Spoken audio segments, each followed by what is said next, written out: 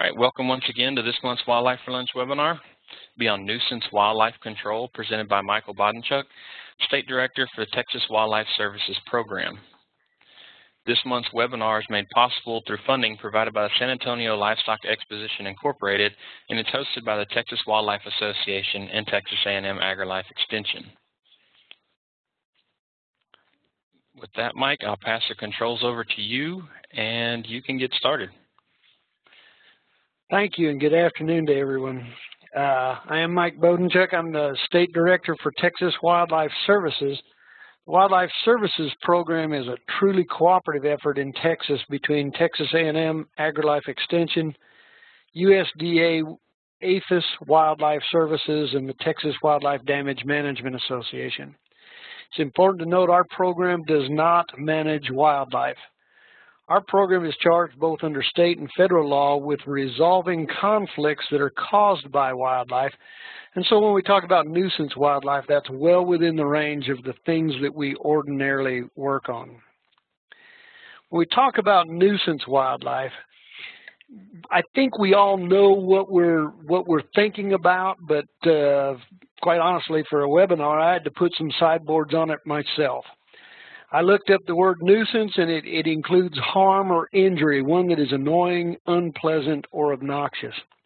And certainly for native wildlife, I'd like to make sure that we understand that not all species or a species, all members of a species would be considered nuisance. We're going to talk later on, you'll see slides where I have raccoons and skunks in there, but not all raccoons are a nuisance wildlife, and not all skunks are nuisance wildlife.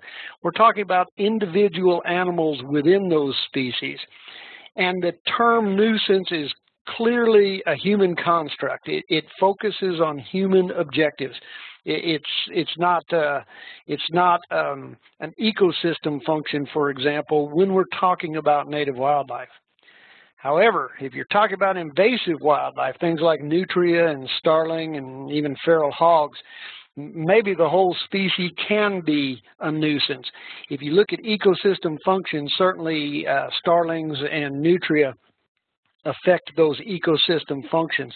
So we're going to bounce a little back and forth between native and invasive wildlife as we talk today. But I want you to understand we're talking about individuals within these species, not the species as a whole. We also have a big difference between rural nuisance species and urban species. Rural properties may have more wildlife, and that's a little marginal too, but they usually have fewer nuisance complaints. In my experience, part of the reason for that is that rural residents have got a lot more tools at their option, and they're often able to shoot an animal and end the nuisance right then and there. Urban environments, however, sometimes have a lot of wildlife and have less tolerance for the wildlife damage. They've also got more resources available to damage. One raccoon walking down one city block can hit 10 or 12 houses all in the same night and create a lot more damage. So the tolerance for damage is lower, the resources are more concentrated, and the people there may be more removed from the land, although probably the people attending this webinar are not. Again, we need to make sure that we understand this idea of nuisance is in the eye of the beholder. When we talk about solutions, that makes a difference as well. Preventing wildlife conflicts is ultimately cheaper than solving them one at a time. Prevention is necessary when you're talking about large-scale damage. When you're talking about a single animal, it may not be. When you're talking about native species, we should consider prevention in the first case. What can I do to make this problem go away, not make the animal go away? For invasive species, you need to consider the cost. And the costs include ecosystem costs. If you are able to solve a nutria problem with a non-lethal solution, but it keeps the nutria out there on the landscape and that nutria is doing damage to other natural systems or natural resources, there's still a cost going on by solving it in that fashion. You also need to consider the ultimate desired condition. If we wanted to rid the continent of European starlings, and we're going to do it one nuisance starling at a time, that's probably not a practical desired condition. And so we need to consider whether or not what we're proposing will lead to that ultimate desired condition.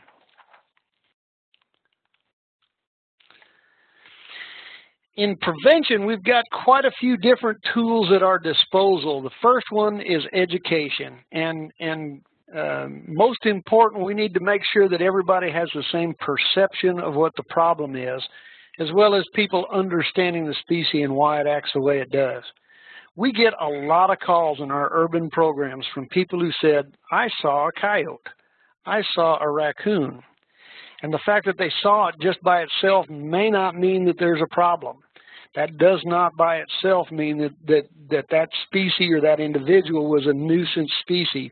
In fact, there's a lot of wildlife that actually does very well next to people. Coyotes have been able to adapt. Raccoons and opossums are doing better with human settlement than they probably were in wilderness settings. And so we need to make sure that people understand that wildlife is out there because the environment's suitable for them, that it's part of the natural system, and just because they saw one, that doesn't mean that something has to be a course of action has to be put in place. Understanding the species is also important. I can tell you right now that in March, April, and May, we're going to have a lot of nuisance coyote complaints because coyotes will be attacking dogs. In March, April, and May, that's right around the time that coyotes start having their own pups, and they, as a species, are going to try and exclude other canines from their territory. It happens every year. If you know that it's going to happen, if you know that coyotes are denning in the green space behind your house, understanding the species may give you a tool to deal with a problem in the first place. So, avoid the problem by not putting your dog out in the backyard and not watching him. Another very popular prevention method is exclusion, and we're going to talk about exclusion as we go through the different species that we're going to talk about and the different wildlife damage situations that occur. But exclusion is probably the broadest range of things, and exclusion can be something as simple as wires. It can be a chimney cap on a chimney to keep raccoons out. It could be fencing or electric wires if you're talking about hogs around feeders. So there's a lot of opportunities for exclusion. Bird exclusion includes wires that are glued to a sill or netting that can be tacked up underneath a shop to keep them from putting droppings on a tractor. Cultural methods are probably a little harder to incorporate. The timing of crops, if you want to grow sunflowers in North Dakota, you don't have a whole lot of options. But if you want to grow sunflowers in Texas, it's best to put them in the spring and get them out by the middle of summer so that the birds that migrate to Texas don't hit your crops as hard. So cultural methods may be an option, and you need to think about those kind of things. Free-range chickens are fine, but if skunks are eating your free-range chickens, maybe you need to put the chickens up at night in a skunk-proof chicken coop, and that would be an example of a cultural method. Modifying habitat is usually more permanent. It's a little more costly to do. Removing cover, removing food sources are the cheaper parts of that. And in some species, it's not very applicable. I don't know what the habitat would have to look like to be not friendly for a raccoon. They can live in a dumpster and in a cinder block. So modifying habitat may not be applicable to everything that we're going to talk about. And hazing or harassment is another preventive tool, chasing the animal away before it becomes a nuisance. If you see that coyote and you make him afraid of people, maybe he won't become habituated to people and become a nuisance coyote later on. Hazing harassment is also a corrective tool, and we'll talk about that in just a minute.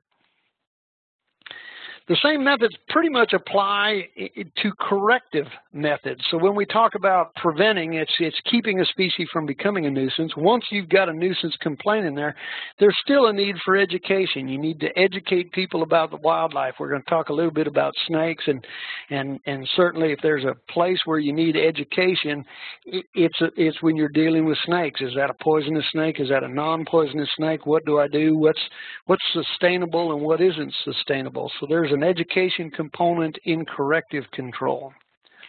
Exclusion still works. It's a little more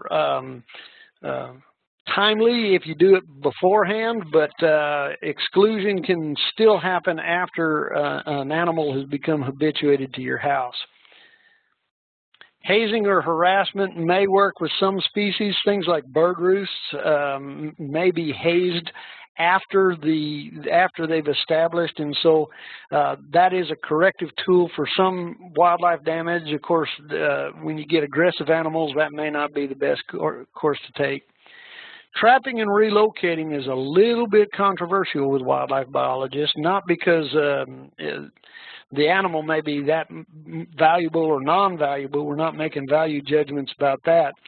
But relocating efforts don't always work, and sometimes you're moving the problem.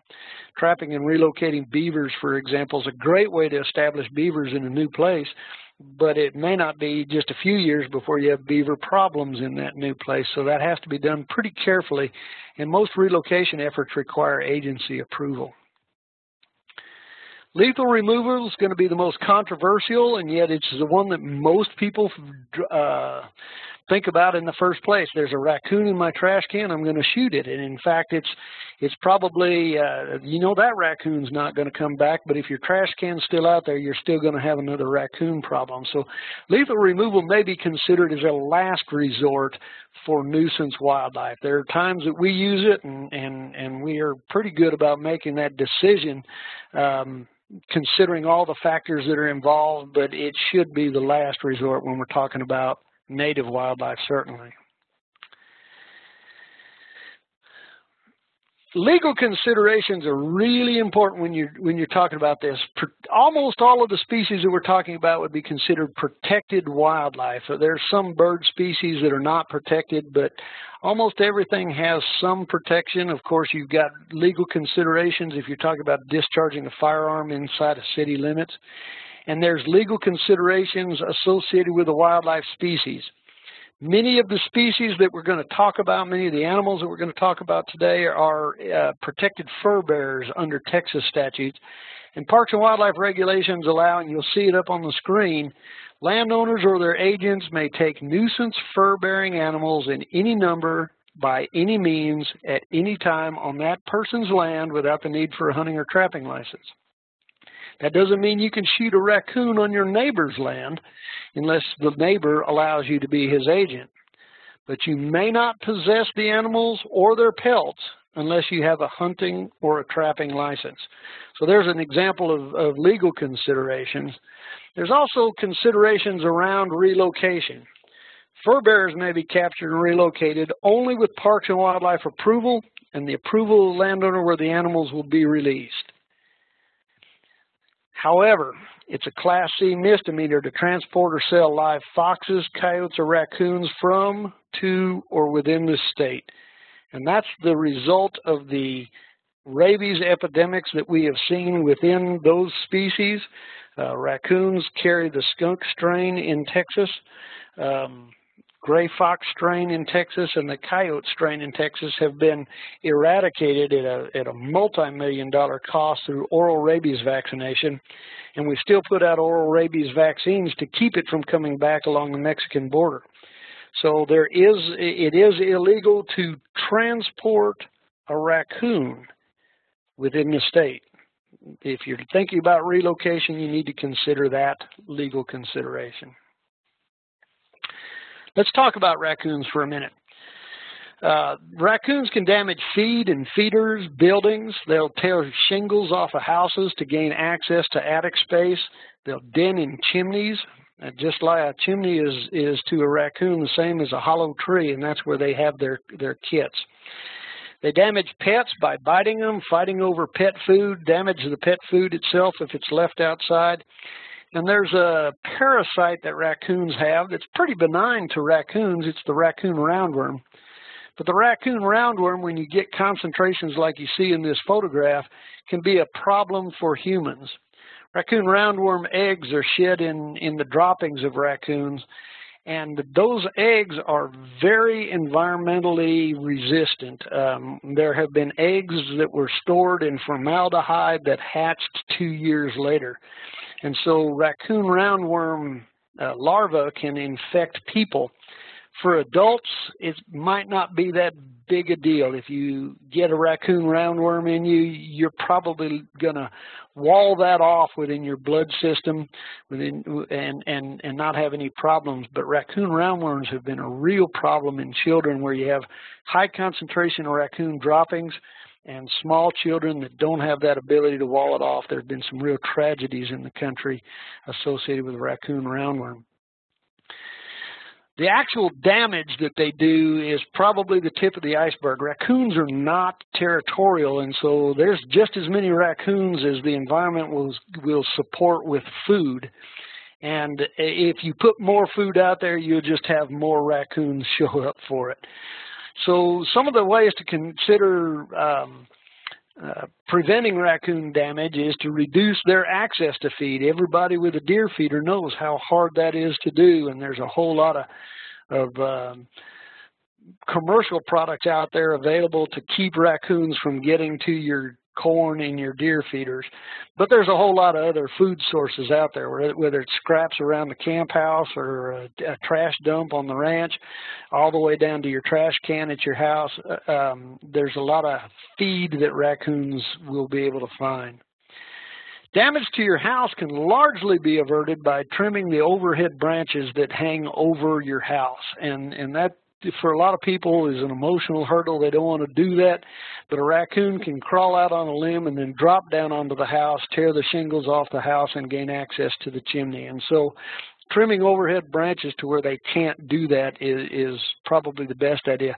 Of course, that might not help if your house is built into a hillside, or if there's bricks that are laid so that they can climb on the outside and still gain access to the roof. So you've got to consider it all in total. But one of the problems that we see a lot where there are chimneys, in North Texas especially, is raccoons denning in those chimneys. And of course, we talk about raccoon roundworm. There's no place that collects more droppings than a chimney when you've got a litter of raccoons that stay in there for 2 to 3 months.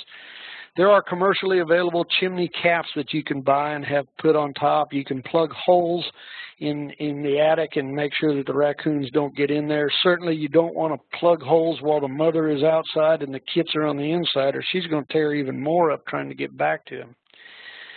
A very common solution in rural situations is to trap and euthanize raccoons. And a live cage trap put outside with some kind of food in it is very attractive to raccoons.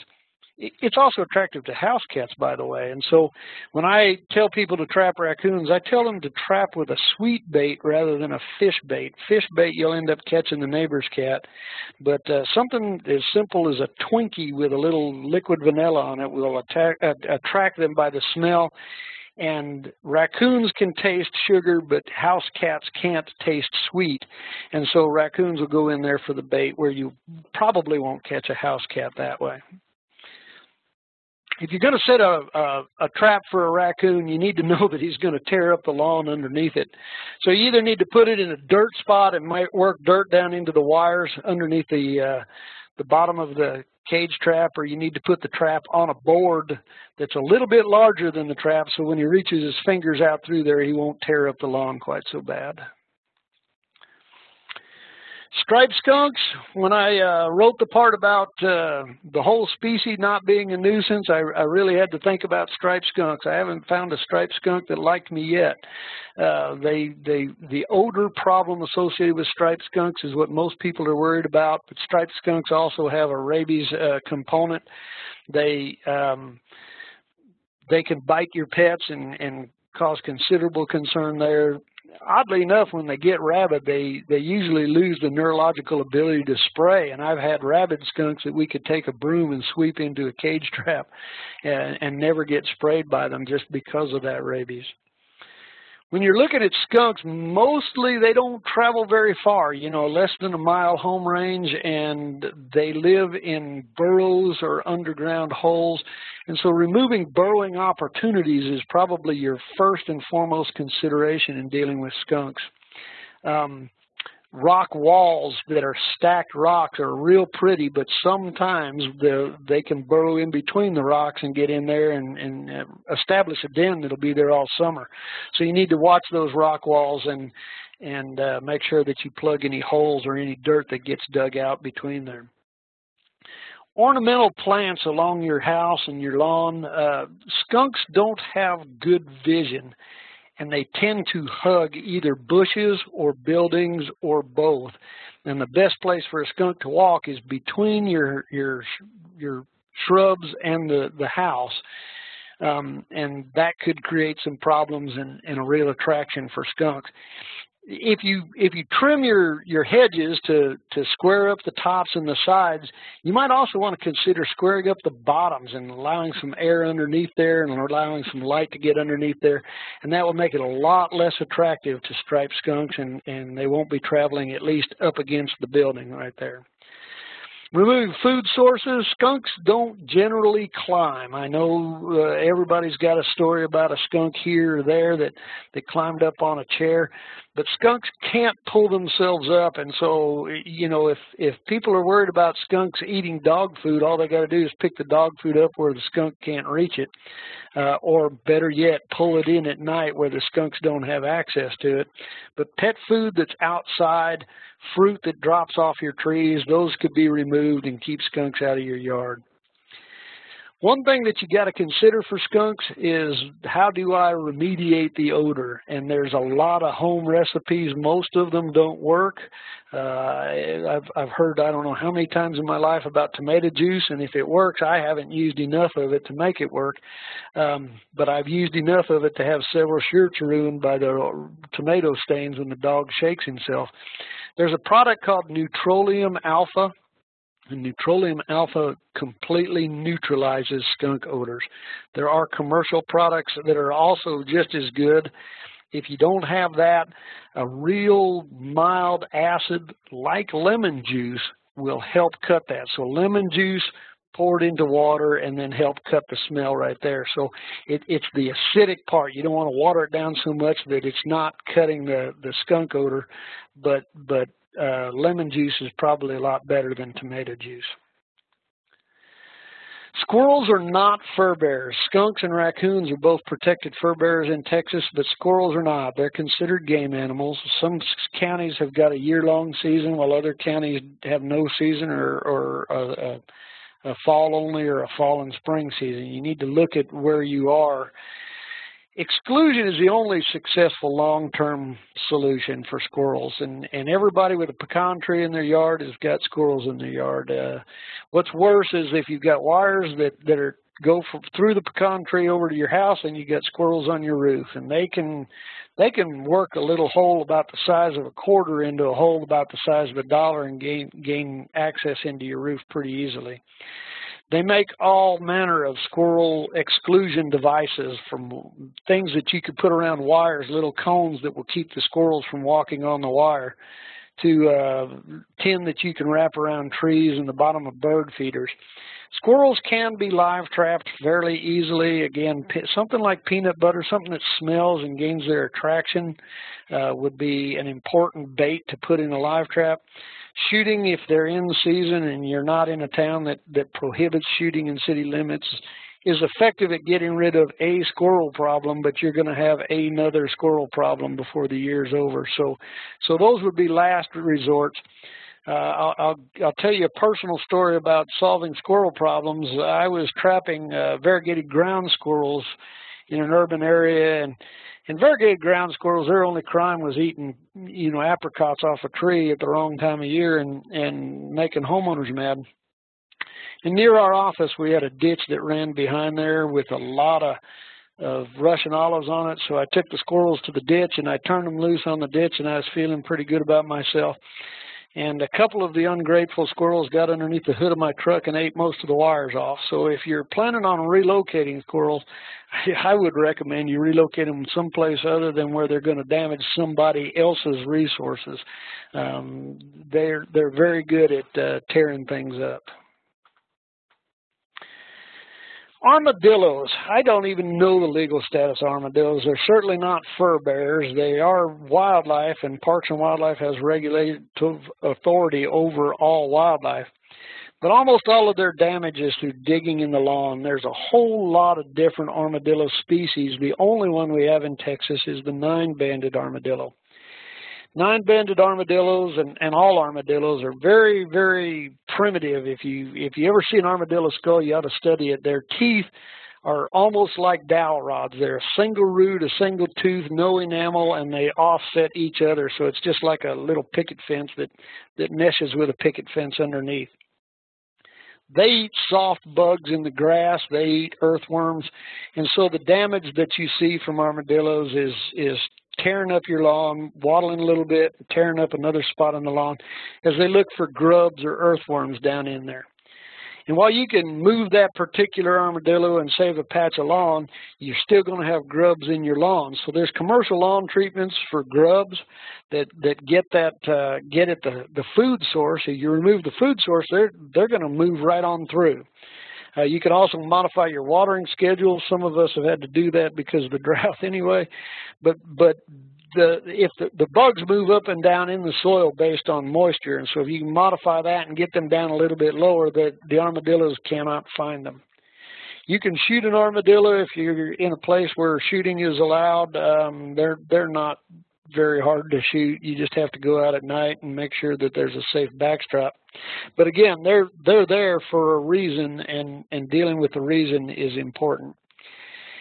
If you're going to live trap an armadillo, you need to know that there's probably no bait that's an effective armadillo bait. I know people that have put tomatoes out there and then let the bugs grow up in the tomatoes, and eventually they catch an armadillo. What we recommend is setting a cage trap and making sure that the bottom wires are in the dirt, that you wiggle it back and forth and cover the bottom of the floor with dirt, and then building small or fairly large wings out. They don't have to be very tall, but they might have to be long. But put a wing out on each side of that trap so as the armadillo waddles across your lawn, he hits the wing, follows the wing to the trap, they're in a V shape, and then goes in the trap because that's the way to get where he's going. So you're not really baiting an armadillo as much as you're just funneling him towards a live trap.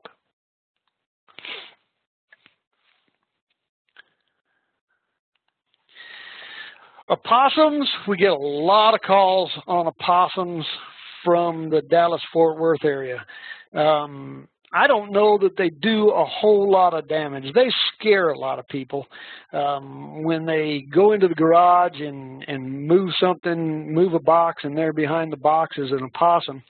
Opossums are North America's only marsupial. I don't know if you know that these are opossums, and the things that they have down in Australia and New Zealand are considered possums. I think everybody in North America drops the O shortly after learning about it, but there is a difference technically between a possum and an opossum. In North America, the opossum has more teeth than any other North American mammal, or land mammal anyway. And when somebody gets surprised by an opossum, usually they've got their mouth open and they're showing all 36 of their teeth, or however many there are. And it can be a bit of a fright. Opossums, of course, are famous for playing dead, and they play dead as a response to a body-grabbing event. So if you've got something like a snake catcher and you can grab that opossum behind the neck, he's just going to fall over, and then you can just move him out of your garage. Exclusion from your house and garage, again, the overhanging branches on your roof may be important. But opossums really get active when it's cold outside. They do not tolerate the cold very well. You'll see bobtailed opossums often following a cold winter. And what really happened is parts of their tails, parts of their ears will freeze and fall off. And they look for inside places and warmth when it gets cold. So removing access to your garage, especially on a cold night, removing food sources like pet food outside will probably preclude almost all of the opossum incidents that you might come across.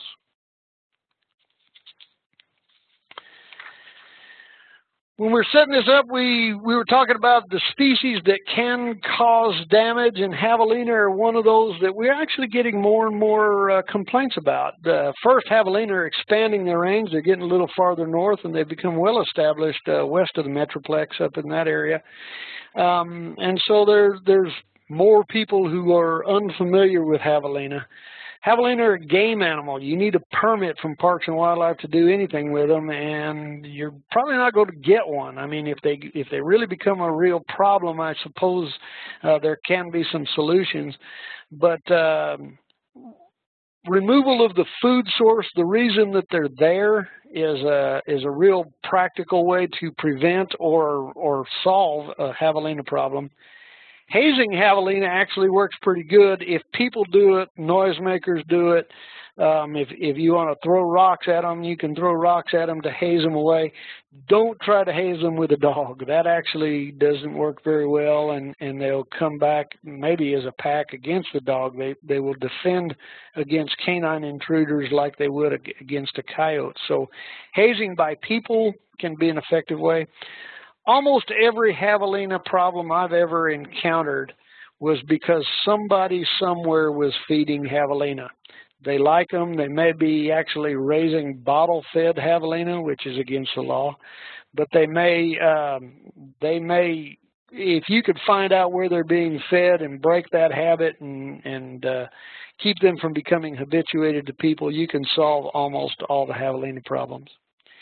Hazing sometimes has to be repeated several times, and if there's a sporting season, if it's in an area where you can hunt them, if you shoot one javelina out of that herd, that reinforces the hazing a whole lot better than sitting there and honking horns and flashing lights and all the rest. So if that's a legal option within the hunting framework, shooting a javelina, it will reinforce hazing.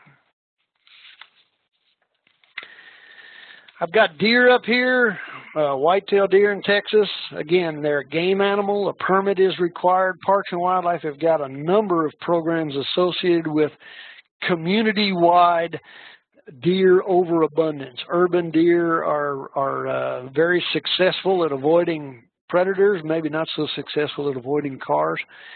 An exclusion on a large-scale basis is not very practical. You might be able to exclude them from an apple tree while the apples are ripening, but excluding them from your yard, excluding them from a neighborhood, probably not much of an option, and it would be very expensive. Most of the problems we see on a nuisance deer, not just an overabundance of deer, but a nuisance deer problem, is about deer browsing on ornamentals. And there's some ornamentals that are not preferred by deer. You know, things like pines are much better around deer than broad-leafed plants. So you can talk to your ag agent and AgriLife Extension and learn which ornamentals may be best for your area that would not attract deer. You might be able to exclude them from a garden plot, especially if there's a lot of other food around. You do need a community effort if you're going to try and do it on any kind of a landscape basis. And again, there are a lot of people who will tolerate a lot of deer before it becomes a nuisance to them. So you may not get consensus within the community. I've got reproductive inhibitors up here. There is a single licensed reproductive inhibitor for deer. It's called Gonacon. Our agency actually has it registered with the EPA. It is not registered for use in Texas. Gonacon in experimental applications has been used to keep an individual deer from breeding. But to be perfectly honest, the research has not been done to see if Gonacon would prevent a deer herd from growing. In fact, if half of your does don't breed, you may see something like compensatory survival on the other half of the fawns, and the herd may still continue to grow. So reproductive inhibitors, while they're very attractive for a lot of people, are still very experimental. We don't see a lot of use for them in Texas, at least right now, and their use nationwide is very limited. There's only been a single community that actually tried them on an operational basis, and the jury's still out on whether or not the deer herd has shrunk at all. So reproductive inhibitors, you may hear about them, but they're really not much of an option. The last species I'm going to talk about in detail, I guess, is bats, and I even said that wrong. Bats are multiple species of bats. We've got a lot of bat species in Texas. The Brazilian free-tailed bat is one of the most common bats, and they do migrate quite a bit. So you see bat problems, nuisance bat problems, especially in the summer and the fall. In the summer, the bat problems are as they get into nursery colonies. Female bats go into a cave or, unfortunately, into a house or a building and have their offspring. And at night, the females fly away, and then in the day, they come back to that nursery colony and nurse their young. A bat colony can just about double in a short period of time in the summer. And we get real problems as people start seeing those bats flying back and forth around the nursery colony. Exclusion is an effective way to deal with a bat colony in a building, but you've got to be very careful that you do not exclude bats from a nursery colony. First, it'll kill the offspring that are inside, and then you've got a stinky mess in your wall. And secondly, the bats will go crazy on the outside trying to get back into that colony, and you'll have bats on the walls, bats on the ground, bats on the rocks, and bats flying in the daytime. So an exclusion device should be used only in the fall after the young are flying. And that exclusion device can be as simple as a long strip of burlap tacked outside the wall where the bats are coming out. In the evening, bats will come through the hole in the building, and the burlap hanging against the building, they'll work down between the burlap and the wall until they can fly freely. In the daytime, they can't locate that hole, or in the morning, they can't locate that hole to come back to it. And so they'll have to go find another roost. But again, you only want to consider excluding bats either in the winter when they've already migrated, in the early spring before they come back, or after the young of the year have already started flying with the adults so that they'll leave and then they don't come back. We do have concerns about rabies in bats. About 1% of the bats may carry rabies, and there's several bat rabies strains in Texas. Bats that are found outside of buildings should be considered suspect, and do not handle them without gloves on. Better yet, don't handle them at all. Make sure nobody handles them. Bats that are on the ground and very vocal probably have rabies. It's a neurological disease, and bats start to vocalize quite a bit. Bat rabies shows up in unvaccinated pets, and so that's just one more reason besides the law to have your cats and dogs vaccinated, is because bat rabies are out there. Other species that we see nuisance problems with include nutria or beaver as they start girdling trees, and you can exclude beaver and nutria pretty good. They don't jump fences. A little 16-inch tall piece of chicken wire pounded between a couple of posts will keep beavers from getting access to out of the creek and up on the bank where they would cut down trees. Interestingly, our agency tried to find ways to protect individual trees from beavers other than wrapping them with wire. And you can take a latex paint and put as much sand as you can keep in suspension in there, and then paint it on the tree up to the height that a beaver or nutria would cut it. And they may come and try it in a couple of places, but the grit in that sand held against the tree by the paint will keep them from chewing on that tree. That's a pretty cool deal if you've got one tree on your lawn. If you've got a whole creek full of them, you can't afford to paint every tree. We know some golf courses have even gone in and tried to match the color of the tree so that nobody can tell that that's the base of that tree's been painted. But it's a very labor-intensive deal if you've got a whole lot of trees. But if you've just got one, that's a pretty safe way of protecting your tree. I mentioned earlier about education in snakes. Snakes are one of the species that can be relocated, probably should be relocated. Snakes are there either because they're crawling from point A to point B or because there's a food source. And so if you've got a wood pile, you've got a big pile of brush in the back and you see snakes around it on a regular basis, it may be because there's rats and mice in there and that's what the snakes are hunting. If you're going to handle snakes, you need to know what they are. We relocate snakes on a regular basis, but all of our people are trained on safe handling of snakes and which ones are poisonous and which ones are not.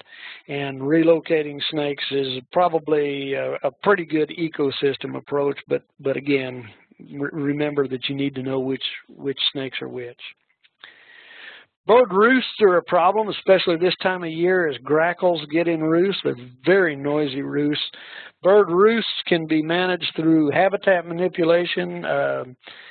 Birds' body temperature is relatively high compared to ours, 108 to 113 degrees, depends on the species. And so in the wintertime, they huddle together to just form a thermal cover. They use each other to stay warm on a cold night. And that's why you see large roosts in the winter that you don't see in the summertime. Opening up the canopy can reduce the size of a bird roost. So cutting like every second or third branch out of a tree will actually not just give them fewer places to sit, but actually make it cool enough that that tree is no longer an attractive roost. Roosts can be removed by hazing, and we use pyrotechnics. We call them whistlers and bangers, but they're little hand-fired things like bottle rockets to chase birds away from the roost. Interestingly, the more robins that you have in a roost, the harder it is to move a roost. The fewer robins and the more red-winged blackbirds you've got in a roost, the easier it is to move a roost. And so you may have to work on a roost for 4 or 5 nights in a row to get it to relocate.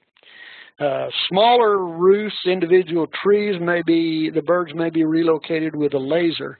And we have lasers that are designed, but red lasers are the best, and something as simple as a laser pointer can actually move individual birds. They don't like it. It only works in the dark. I mean, the dark. And so if you've got a street light out there, see if you can turn it off while you're trying to move the roost. If it's a full moon night, wait for the dark side of the moon before you start using a laser, but it will work to move birds off a roost. And the last one, the one that I really don't have a good solution for, is bird rookeries. Egrets, herons get in rookeries to lay their eggs. They have pretty simple nests, lay a few eggs in there, and they are fully protected under the Migratory Bird Treaty Act. Once a rookery is established, it's really hard to get rid of, both the current year and in future years. And anything short of cutting the trees down, that probably would not prevent it from trying to reform the next year. We spend a lot of time with people trying to get them to haze birds when they show up in the spring, and some of these, spring may be a euphemism. They show up in February and early March, still in the wintertime, and start colonizing around these historical rookeries. That's the time to haze them, before they build their stick nest, before they lay their first egg. Once they've laid that first egg, hazing them is actually illegal. And Fish and Wildlife Service has not issued permits for hazing of birds once eggs are found in the nest. So we really don't have a good solution to that one, and I know that's a problem in some small community, well, some larger communities even. But bird rookeries are a nuisance that we're still trying to find a decent solution for. If I'm not mistaken, that is the last slide. I'd be happy to take any questions that might be out there. Thanks, Mike. We had a couple questions come in. One of them I'll address real quick. We had a question about why there was no discussion on feral hogs being one of the more damaging nuisance species. And just to touch on that real quick, in this presentation we decided to avoid the subject of hogs, because we had done a previous feral hog webinar this year, and there's been a couple in the past. I'm going to post real quick in the chat window a link that you can go access all of our archived webinars, and so you'll be able to look at those, and if you want to learn more about feral hogs, you can go back and look at those on those webinars. Another question that we had for you if I may. Sure. If I could, our agency deals with feral hogs on a daily basis. We take about 20,000 feral hogs, and I hate them. I really do. I intentionally stayed away from agricultural damage. You know, we also do work on coyotes that kill sheep. That's a whole different category of damage. Nuisance, the way we defined it here, kind of set the sideboards.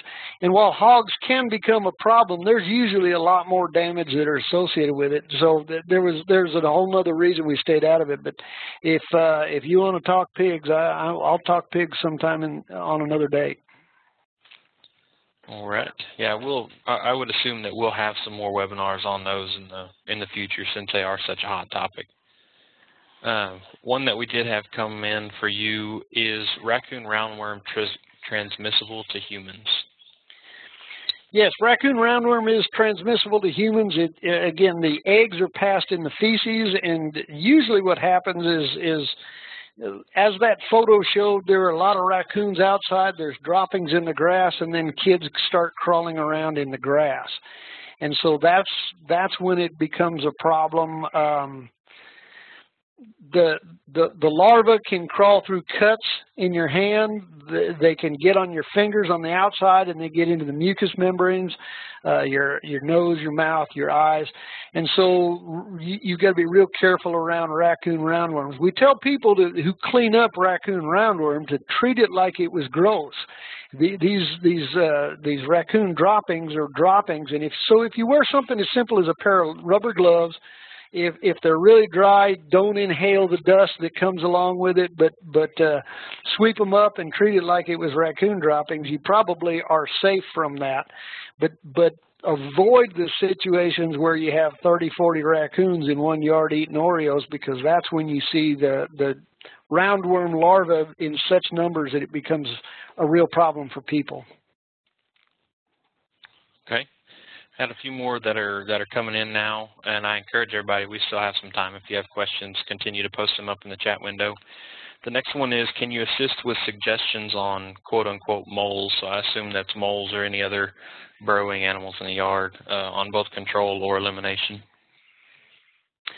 Yeah, moles are one thing and gophers are another, and moles rarely push dirt up above the ground. I'm betting what we're looking at is gopher mounds, and there are a number of different commercial products that are available to poison gophers. Any gopher poison with less than 0.35% strychnine is considered a general use pesticide. If it's over 0.35% strychnine, it is a restricted use pesticide, and you have to have a pesticide license. But you could poison a gopher by opening that burrow up, work back from the mound about 6-8 inches and locate where the tunnel is. Open that up and put about a teaspoon of toxic grain down that hole and leave it open. The grain has to be underground, but the gopher has to sense that there's air and fresh air coming in. He'll come up there to try and plug that burrow, encounter the grain, pick it up, put it in their pouches, and that alone will kill the gopher. It kills him underground, and he goes away. One thing about gophers that most people don't understand is that they eat the roots of broadleaf weeds. And so the worst place to have gophers, for example, is an alfalfa field. Those are big roots. They're very attractive to gopher, and it's a broadleaf. Dandelions in your yard will attract gophers. Gophers are kind of territorial. You don't have a whole lot of males and females in the same place, but the territories shrink and expand with food. So if you're talking about your lawn, then a broad leaf herbicide would be one way to decrease the carrying capacity for gophers in your yard. One of the most labor-intensive ways of doing gopher control is to dig out a hole and put a gopher trap in there. And if you've got that much time, you've got a lot of time on your hands. That's a slow process, and we don't recommend that for anybody unless they're dealing with just one here or one there. We've done that ourselves, for example, at cemeteries, because gophers around headstones really make people uncomfortable. But it's just because it's a single problem here or there. Okay, and from that we'll move on to any suggestions about the control of coyotes. Yeah, coyotes are a whole another animal, and nuisance coyotes in town. Again, if we're focusing on nuisance coyotes in town are probably the hardest thing because they're very habituated to people, so they're used to getting around folks and all the rest. When they really become aggressive, they're easily called, and calling and shooting may be an option if you've got a safe backstop and it's legal to do. In the countryside, we remove coyotes primarily through trapping and snaring, and that's a whole other seminar on its own.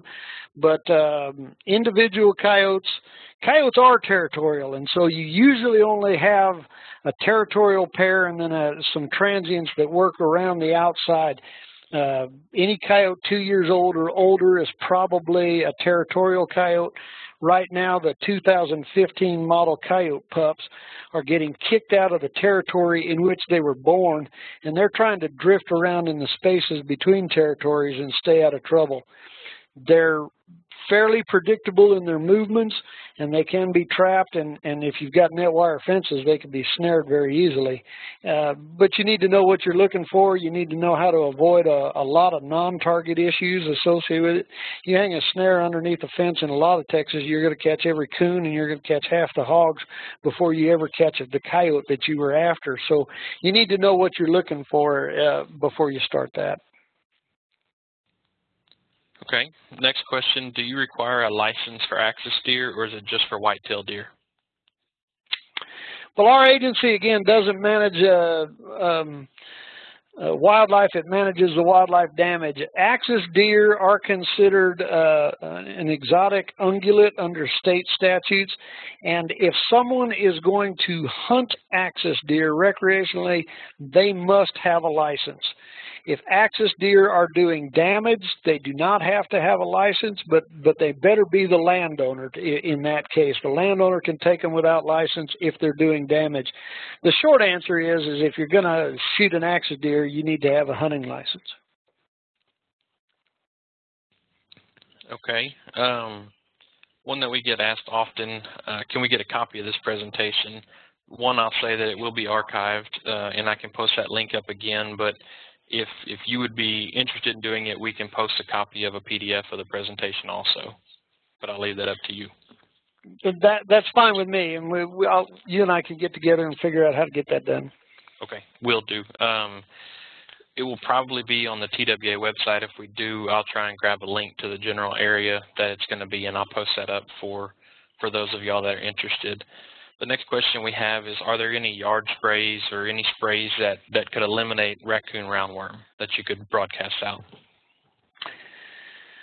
No, not really. Again, as I pointed out, the eggs are very resistant to environmental factors or to chemicals. If you can put it in a jar of formaldehyde and then hatch it 3 years later, that's about as resistant as anything I can think of. What you can do, of course, is fill over it. The raccoon roundworm egg or the larva has to have a host, and so if you break that life cycle by covering it with just maybe even a ½ an inch of dirt and then not allowing more raccoons on top of it, you're in pretty good shape. I would not be petrified of raccoon roundworm. I would also not let my kid crawl around in the grass. I mentioned a tragedy, and I didn't want to get into the weeds on this, but there was a case in California where someone was feeding raccoons, about 60 raccoons in one square block there in a town.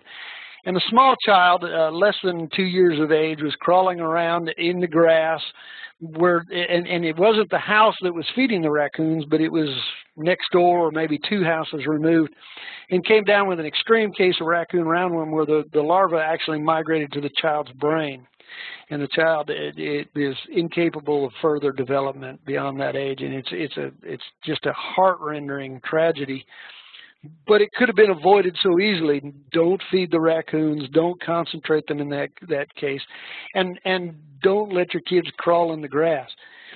I'm about 5'11" and 200 pounds, and if I encounter raccoon roundworm, my body is probably resistant enough to just wall off that parasite in a blood vessel, or pass it out, and I don't have to worry about it impacting me. But it's small children that are really susceptible.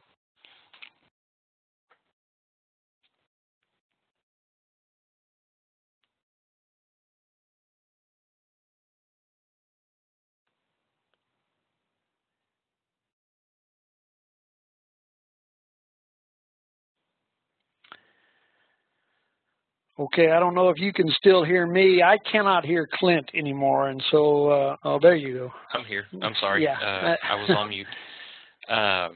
So this one, I think you've touched on it already, but you may want to just glaze over it real quick for time. It says, I may have missed it as I signed in late, but is there a good way to control or eliminate armadillos digging holes in my yard and mulch beds? I've tried a box trap, but no success. Yeah, again, the box trap is very hard for somebody to find an attractive bait. The armadillo slide is up on the screen right now. Lawn treatments for the grubs that they are digging for is probably the most effective way to do that. So you can look in there and find some lawn sprays that are commercially available. They're non-registered or non-restricted products. Anybody can buy those. Modifying your watering schedule, if you can do that and still keep your lawn good. Keep it a little drier, and the bugs go lower down into the soil, and they're not as easy to find. If you're going to trap an armadillo, you want to make a funnel with some short fencing. It could be chicken wire, 12 to 16 inches tall, and maybe 20 to 30 feet to the side, and make that funnel go right to the trap. And again, work that trap down into the dirt so that there's dirt on the wires on the ground. The armadillo will actually cross your lawn, hit one or the other wing of that V that goes to the trap, and follow it along till it gets to the trap and then go in. So that's the handiest way to trap one. Okay, we have 3 more questions and we'll shut it off. Are there deer control programs in city settings? That is, do they or would they allow bow hunters to harvest some of those deer? In this particular case, they have a lot of deer that get road killed because of housing and commercial developments in the Shirt-Cibolo area. Yeah, that's a hotbed for a whole lot of deer, and whether or not the city council allows bow hunting is a city council rule. It's not a Parks and Wildlife rule, so that would be the first place to look. Deer control is actually being done that way more frequently across the country. Parks and Wildlife has got a trap, transport, and translocate program, a TTP program where you trap, transport, and process. They've done just about everything they can to work with communities, but of course the communities have to get consensus themselves, and that's where the problem usually breaks down. One group wants to maintain all the deer they can possibly have. Another group is tired of hitting them with their car. A third group sees it as an opportunity for hunting, and getting the city fathers and mothers to agree on that is the hard part. There's no universal solution in place in Texas right now. Okay. What about nuisance raptors? Raptors usually become a nuisance when you're working around their nests, and in particular, Mississippi kites can be a real problem when they nest in urban areas or peri-urban areas, you know, suburbs, golf courses, those kind of areas. The hazing can work to a point. Of course, the problem is a nest, and so trap and relocate is not an option. You can haul a nesting Mississippi kite 50 miles, and he's probably going to get back to the nest before you do, and you run the risk of orphaning the chicks that are in there. The best solution is hazing before they lay eggs. The next solution is working with a licensed rehabilitator, and maybe they can raise the chicks and put them somewhere else, and as soon as the chicks are gone, that behavior is done.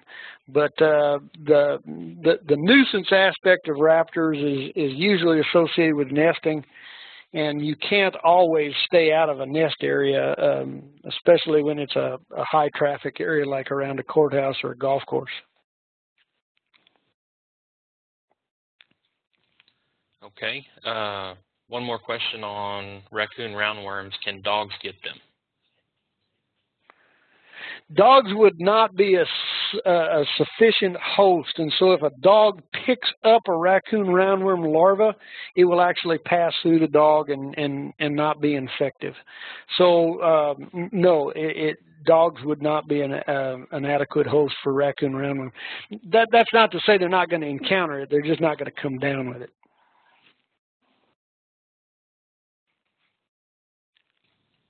Okay, and last question we'll get to, aside from lawn damage, is there anything associated with armadillos that would create a problem if they were on school grounds, say kids 18 months to 14 years of age? No, I really don't believe there is. Armadillos lack the incisors in the front of their mouth. They couldn't bite a kid's finger unless he stuck it all the way towards the back of their mouth. They could scratch a child, but there's no real infective tissue other than, you know, they got dirt in their toenails. I wouldn't necessarily want to keep armadillos on the school ground, but I don't know how you could exclude them.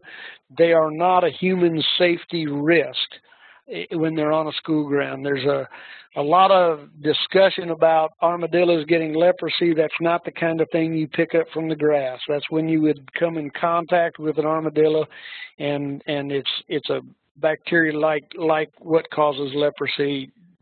Armadillo handlers don't get that. So I see no risk, no human safety risk from armadillos, just a lot of lawn damage. Okay. Good deal. Well, I posted up a link for those of y'all that are interested to, first I posted a link for the webinars where you can find the archived version of this webinar to go back and look, listen to the presentation, listen to the questions and the answers again. I also posted a link that will take you to where we'll post the PDF version or however we present it, the print version of this presentation, so you can go back and access that again. I would encourage everybody, if you're interested, to tune in on January 15th for our next webinar. It's going to cover what bucks do during the rut, and that's going to be presented by Dr. Dave Hewitt with Cesar Clay Wildlife Research Institute. With that, I think that wraps us up. We're right on time, so we'll go ahead and shut it down. Mike, I really appreciate the presentation. Extremely informative, and it'll be a great resource to have our